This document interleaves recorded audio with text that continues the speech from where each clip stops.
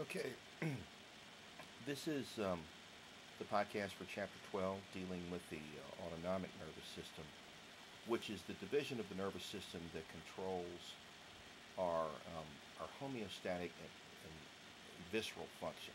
Okay, so it deals with our internal organs, and the targets are everything except skeletal muscle. We'll talk about the two divisions of the autonomic nervous system, talk about what it does, talk about the anatomical structures that contribute to it, and then we'll talk about some of the pharmacology that deals with it. We'll define autonomic tone. We'll talk about different types of autonomic fibers and talk about the terms used to describe autonomic um, receptors. Okay, so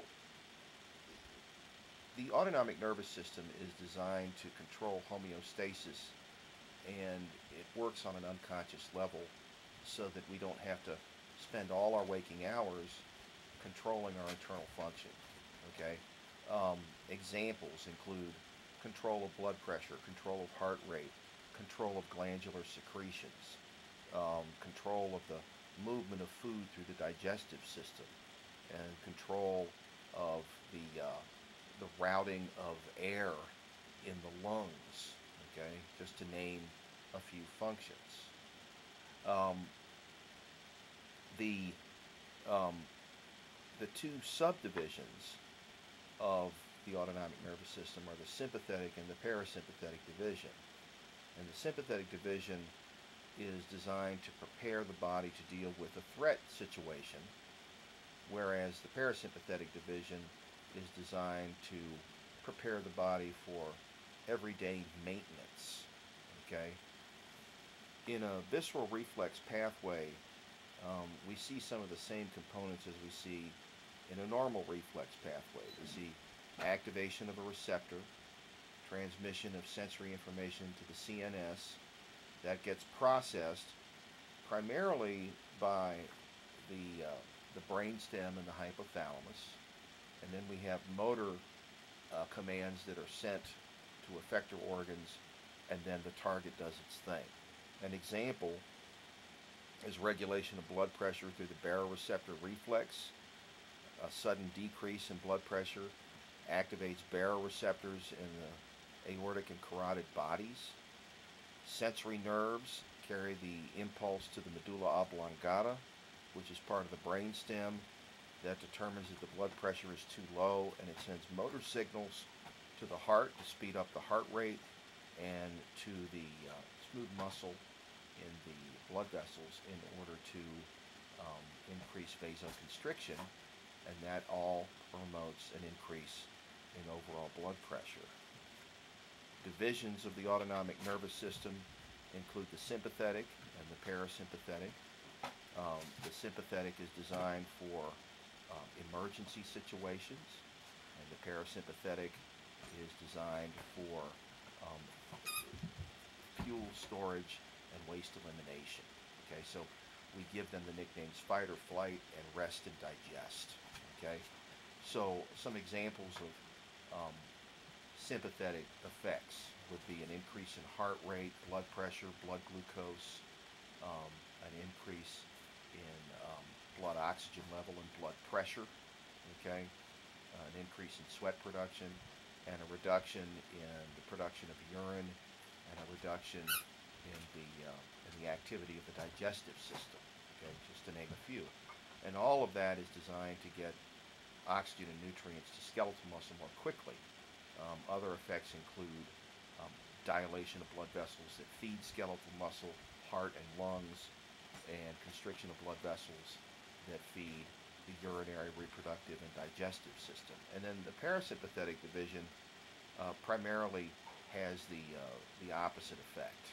Okay, the nerves that bring that information to those targets are different in the sympathetic and parasympathetic divisions. In the sympathetic division, the nerve leads come from the thoracic and lumbar spine, whereas in the parasympathetic division, they come from the brainstem and the sacral spine. And they are two neuron chains. There's a pre- and a postganglionic neuron. In the parasympathetic division, the preganglionic neurons are quite long, and the postganglionics are rather short, whereas in the sympathetic division, the preganglionics are short and the postganglionics are long.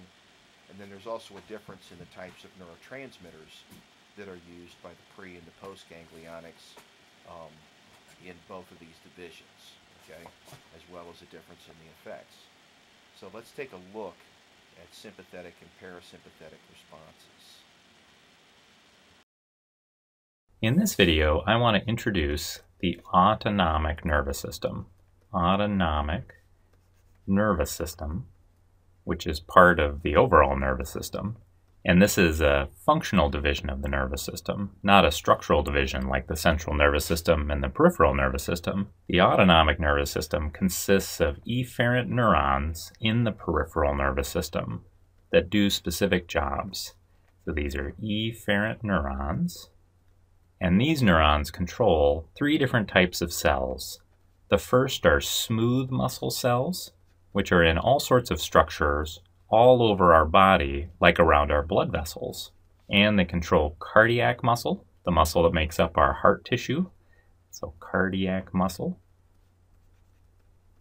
And these muscle tissue types are different than the skeletal muscle, the muscle that's all over attached to our skeleton that moves us around, because those are controlled by different efferent neurons of the peripheral nervous system. Those are controlled by lower motor neurons, not autonomic neurons. The last thing that autonomic neurons control are gland cells. Some gland cells are controlled by the autonomic nervous system. Now, the autonomic nervous system is called this because it tends to control all these things without conscious involvement. It doesn't require the involvement of consciousness to control these things. So it's kind of autonomous. It kind of does this stuff on its own without our conscious cells having to be involved for the most part. And we divide the autonomic nervous system into two big subsystems. So let me write two big arrows here. And this part we call the sympathetic nervous system. The sympathetic nervous system, which is the first big part of the autonomic nervous system. So I'll just write SNS for short for sympathetic nervous system. And this other big part we call the parasympathetic nervous system. Parasympathetic, so I'll just write PNS for short for parasympathetic nervous system. And there are a number of big differences between these two parts of the autonomic nervous system that we can talk about in this kind of introductory talk. The first big difference is kind of where they start in the central nervous system. The sympathetic nervous system starts in the middle of the spinal cord, kind of the middle part of the spinal cord. Let me draw a bunch of somas here. And I'll just take one of these here, and I'll draw a little short axon on the first neuron that's coming out of the central nervous system. And then it's going to synapse with a second neuron in a ganglia close to where the first neuron is. And then the second neuron is going to send the longer axon to reach its target cell. So let me just draw a big T to represent some kind of target cell that it's going to synapse on. And this target cell will be a smooth muscle cell, a cardiac muscle cell, or a gland cell. And here's an illustration of kind of the entire autonomic nervous system. And here they're showing kind of the middle part of the spinal cord that all these first neurons in the sympathetic nervous system are starting. And then there's a short axon till they synapse in a ganglia that's pretty close to the spine.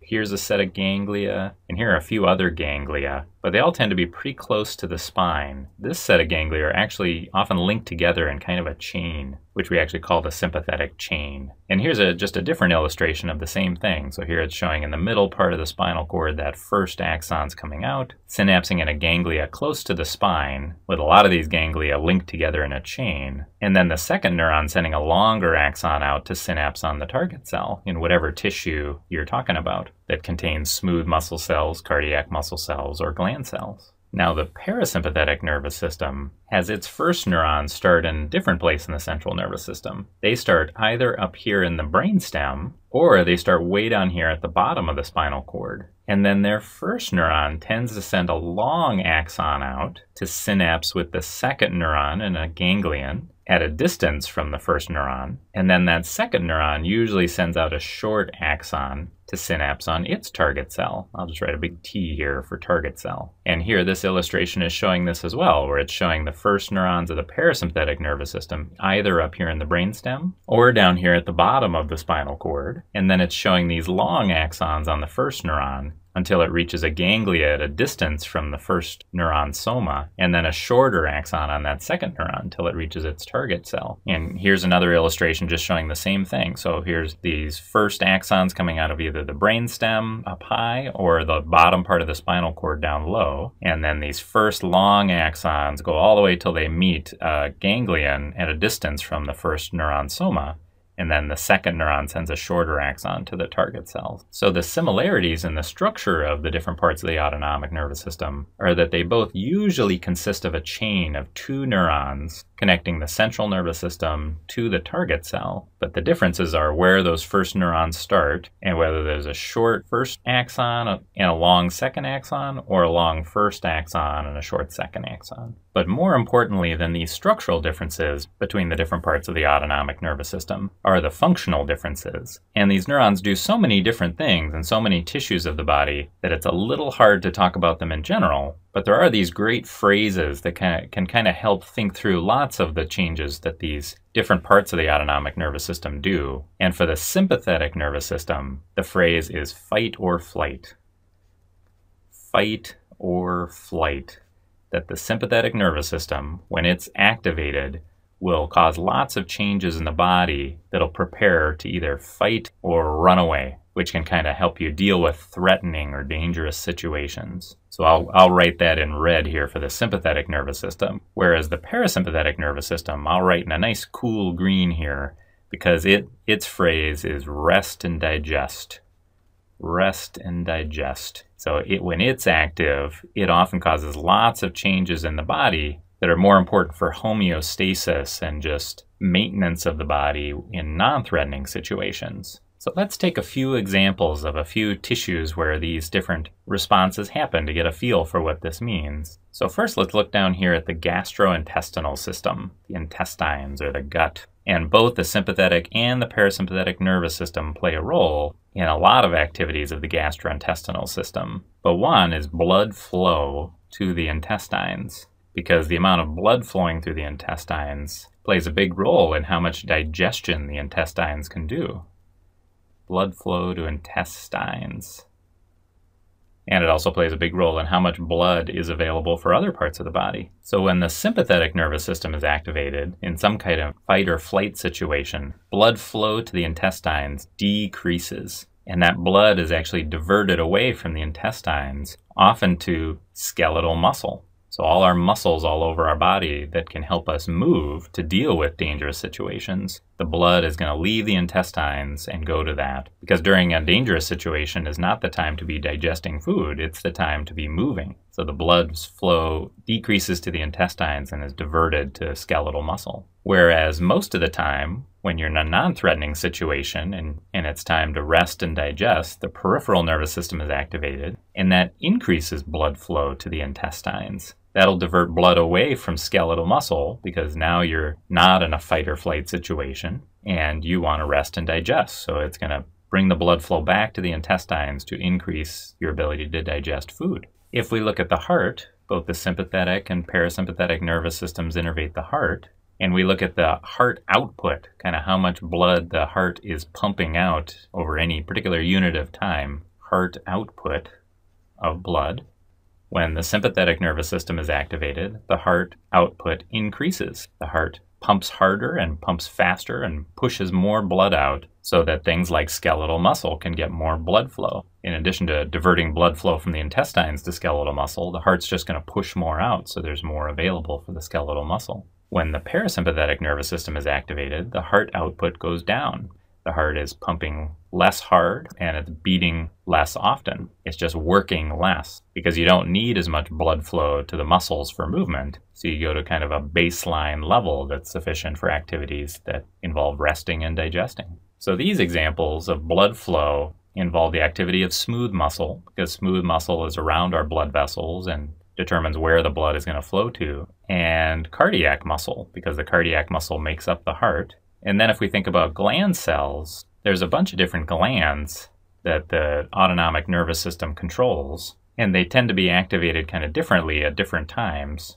So one type of gland that's activated during fight or flight situations when the sympathetic nervous system is active are sweat glands out here in the skin. And the sweat glands are activated to secrete sweat, which helps cool us down, which increases our ability to move faster and farther if we're able to stay cool. Whereas some glands that are activated by the parasympathetic nervous system include things like the salivary glands that produce saliva in our mouth, because saliva is very useful for digestion, and it's part of a number of activities that happen that help us digest food. So I find these phrases helpful when I'm thinking about what effects the autonomic nervous system will have on different tissues of the body during different situations. Because, like in all of these examples, most of the things that the sympathetic nervous system does when it's activated increase the body's ability to turn stored energy into movement to deal with dangerous situations, like moving blood from the intestines to skeletal muscle, and increasing the amount of blood being pumped around from the heart,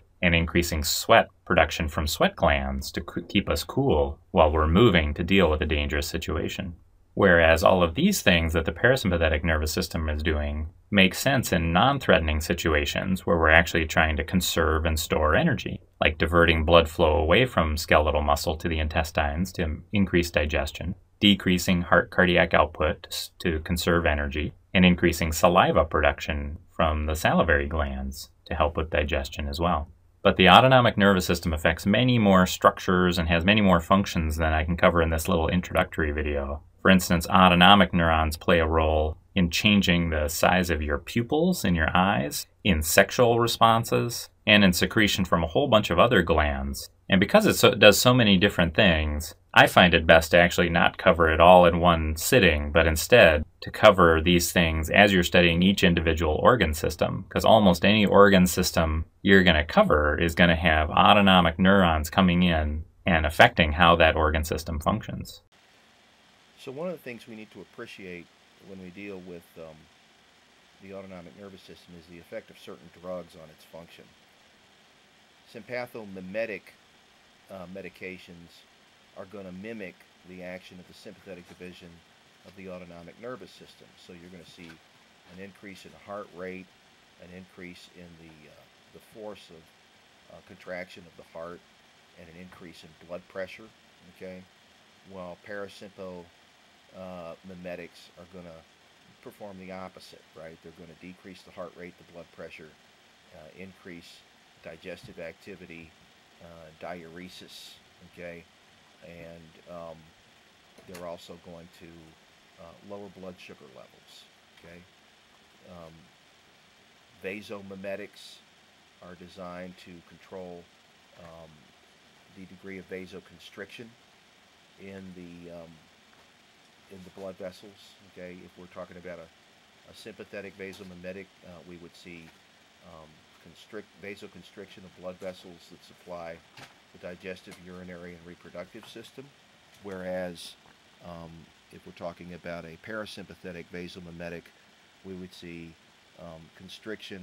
we would see dilation of blood vessels that supply digestive, urinary, and reproductive, okay, and a constriction of blood vessels that supply heart, lungs, and skeletal muscle, okay. Vagolytics are drugs that mimic the action of the vagus nerve, which is the major parasympathetic lead to the thoracic and abdominal pelvic organs, all right? And that's cranial nerve 10, okay? Essentially vagolytic and parasympathomimetic is the same, okay? Sympathetics and parasympathetics continuously fire at a low level all the time, but in emergency situations, the sympathetic firing rate goes up and the parasympathetic rate remains in the background, whereas in non-emergency situations, we have the uh, the reverse, right? The sympathetics fire at a reduced rate, and the parasympathetics predominate. Okay, but there are some examples of exclusive targets of the sympathetic nervous system. The sweat glands and the smooth muscle in the blood vessels are exclusive sympathetic targets, and exclusive parasympathetic targets include the blood vessels that supply the clitoris and the penis, okay, um, and the um, the parasympathetics um, that maintain um, um, what we call parasympathetic tone, okay. Um, Sympathetic tone is essentially a function of um, the background firing of the sympathetic division of the autonomic nervous system, and that helps maintain blood pressure. Okay, and that's because that smooth muscle is an exclusive target of the sympathetic division. Okay.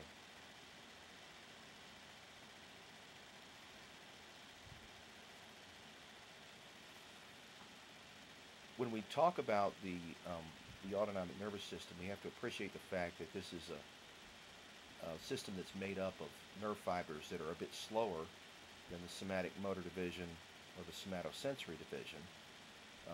These tend to be lightly, or even in some cases unmyelinated fibers, so their speeds are much slower. There's a preganglionic and a postganglionic fiber. The preganglionic fiber generally uses the neurotransmitter acetylcholine to communicate with the postganglionic fiber in both the parasympathetic and sympathetic divisions. And then in the sympathetic division, the postganglionic fiber uses norepinephrine or epinephrine, so it's called adrenergic. And the postganglionics in the parasympathetic division generally use acetylcholine. Okay, um, so again, the fact that we use a different neurotransmitter means that there's going to be a different effect on the target. Okay. Remember that the postganglionic runs from the preganglionic to the effector, and the preganglionic runs from the central nervous system to the postganglionic. Now remember also that in the sympathetic autonomic nervous system, the preganglionics emerge from the thoracic and lumbar spine, coming out of the lateral horns, whereas in the parasympathetic division, we're emerging from the brainstem and the sacral spinal cord. Right, so you can see some of the ways that we do naming conventions here. In the sympathetic division, we've already discussed the fact that the preganglionics are short and the postganglionics are long, and that's flipped in the parasympathetic division. This is one of the reasons that we nicknamed the sympathetic division the thoracolumbar division. The firing of a single sympathetic neuron provides a generalized, widespread response with a lot of organs that respond to this. It's also aided by the secretion of the adrenal gland, which spills epinephrine directly into the bloodstream. And so I kind of already talked about those effects, right? We have vasoconstriction of blood supply to urinary, digestive, and reproductive. We have vasodilation of blood supply to heart and lungs and skeletal muscle. We have bronchodilation, and we have increased sweat production and decreased urine production and decreased peristalsis. We also see an increase in blood pressure, blood sugar, and blood oxygen level, as well as heart rate. Okay. In the parasympathetic division, we have the preganglionic neurons that come out from the brainstem and the sacrum. This is one of the reasons that we call it the craniosacral division. The parasympathetic ganglia are very close to their target, so the postganglionics have a short trip to their target, and generally acetylcholine is the neurotransmitter in both cases. Okay, and remember the effects are usually opposite that of the sympathetic division. And also keep in mind that when we talk about targets that are not dual innervated, meaning that they aren't served by both autonomic divisions, the way that we increase or decrease the effect of an autonomic division is not by calling the other division in because it's absent. We simply decrease the rate of firing from the division that is the exclusive target for that particular tissue. Okay? So as an example, right, if we wanted to promote vasodilation, we would decrease sympathetic firing to the smooth muscle in the walls of the blood vessels, right, because there would be no parasympathetic component. Okay? Now the cranial nerves have some parasympathetic fibers in them. Okay, oculomotor and facial, glossopharyngeal, and vagus are all major parasympathetic leads. Right, the oculomotor nerve innervates the extrinsic eye muscles, and those are somatic motor fibers, but they also carry parasympathetic fibers that talk to the muscles that control the diameter of the pupil, as well as muscles that control the shape of the lens. So those are parasympathetics. The facial nerve carries parasympathetic fibers to tear glands and salivary glands and nasal glands, and the glossopharyngeal carries parasympathetics to salivary glands as well, while the vagus nerve is the major parasympathetic lead to the organs in the chest and the abdominal pelvic cavity. Okay? The neurotransmitters that are used in the autonomic nervous system: acetylcholine for all preganglionics regardless of the division, and in the sympathetic division, norepinephrine for the postganglionic, and in the postganglionics and the parasympathetic, it's acetylcholine again. Okay, the parasympathetic discharge is going to decrease heart rate because of the effects of acetylcholine, while sympathetic discharge will increase the heart rate because of the production of epinephrine. So those are examples of how different neurotransmitters have a variety of effects. Okay? How do we terminate activity? Well, acetylcholine is made by cholinergic fibers, and it diffuses to its receptor and then is degraded by acetylcholinesterase, while norepinephrine is secreted by adrenergic fibers, and it relies on diffusion in order to have its effects reduced. Okay, so again, remember that in sympathetic stimulation we have epinephrine in both the bloodstream and in the postganglionic neurons, and that's going to have broader and longer lasting effects because it takes longer to clear the epinephrine from the bloodstream. And that's one of the reasons why when you panic you don't immediately calm down. Okay? The autonomic nervous system receptors can be grouped into cholinergics, which are muscarinic and nicotinic, and adrenergics, which are alpha-1, beta-1, and beta-2. Okay? Muscarinic and nicotinic receptors get their name from the substances that they were initially found to bind to.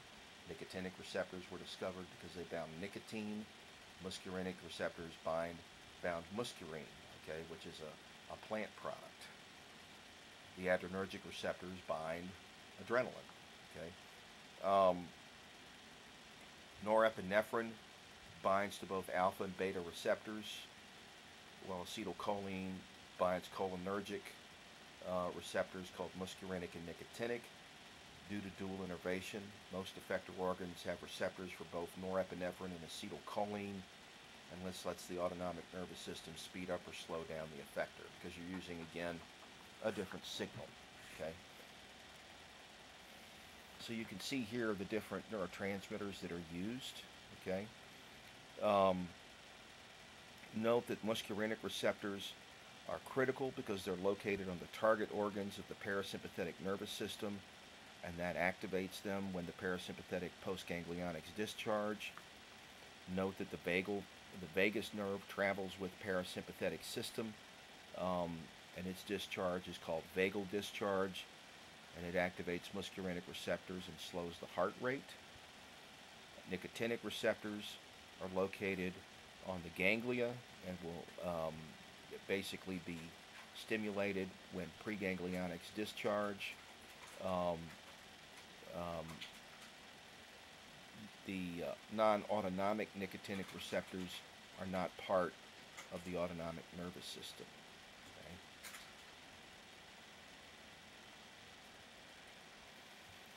When the sympathetic autonomic nervous system fires, it releases norepinephrine, and that activates adrenergic receptors. These are called alpha and beta receptors and are located on the effector or the target organs. As an example, when the sympathetic system fires, norepinephrine activates beta-1 receptors, and that increases the heart rate and the contractile force. This results in a faster heart rate and a stronger contraction of the heart muscle. In your textbook, Table 12-4, on page 225, talks about some of the different responses from adrenergic innervation. An agonist can be either naturally occurring or pharmacological. As an example, epinephrine activates beta 1 and 2 adrenergic receptors and increases the heart rate and the force of contraction, as well as bronchodilation.